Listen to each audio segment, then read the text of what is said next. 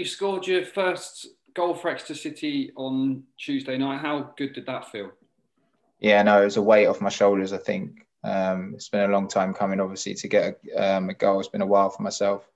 But to get it so early on after joining the club and that really helps. And it's obviously you get a lot of confidence off of it as well. I mean, how's your first few weeks, about a month now? How's that been for you? I know you said in a previous interview that you're a lot more confident and you think you've become a better person in the last month. Yeah, no, it's been a real productive month. It's been frustrating because we've had a few games called off as well. But yeah, to get the assist against Bradford and the goal against Colchester, it's really helped.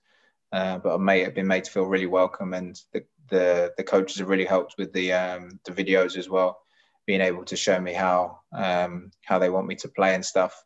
So it's given me a new lease of life. It's freshened my season up, which is what I probably needed. So I've just got to carry on now and hopefully continue my form on.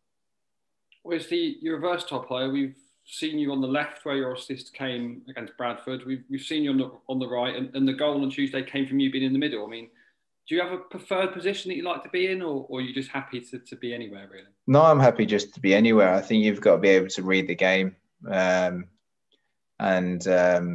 Yeah, I made a run inside on Tuesday night, and luckily Josh Key found me with a great cross.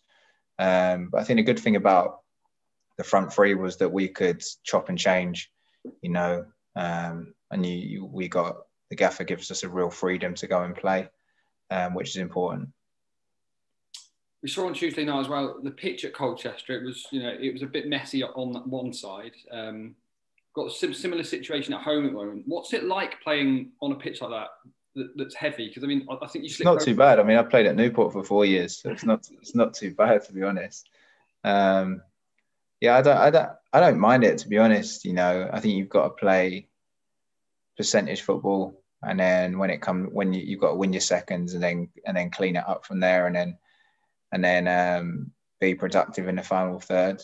But we know playing on some certain pitches that there's going to be mistakes, and you've got to be able to bail your mate out if he makes a mistake. And we can't make excuses. We just got to carry on the momentum and carry on trying to get 3 points. On to Crawley on Saturday, and I know it's a team that you've faced many times, and obviously Exeter are no strangers to playing them as well.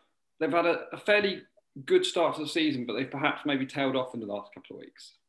Yeah, I think it's like a lot of teams in this division. I think there's a lot that started well and have maybe just dropped off over the Christmas period. It happens to a lot of teams. But we know that they're a very dangerous side. They're good going forwards. But we've just got to exploit weaknesses. And every time you go to Crawley, it's a tough game. There's no easy games in League Two, and we know that. But we just got to be confident in ourselves, confident in the recent run of form that we've had. And just try and carry on the good form. And it's so tight in that top 10, if you like. We know that, one win and we could be right up the top. Yeah, I mean, one win, I think it takes us fourth. 2 wins, you could be in the automatic, but two defeats and you could be down in 10th or 11th. It is what it is. There's always a late runner in League Two that always seems to make the playoffs. And I don't think it'll be any different this year. I think there'll be probably a late running team with good form that will probably nick the playoffs. I think everyone's beating everyone. I mean, at the top at the moment, teams are dropping points where you don't expect them to. But we just got to concentrate on ourselves and try and just be as consistent as possible towards the end of the season.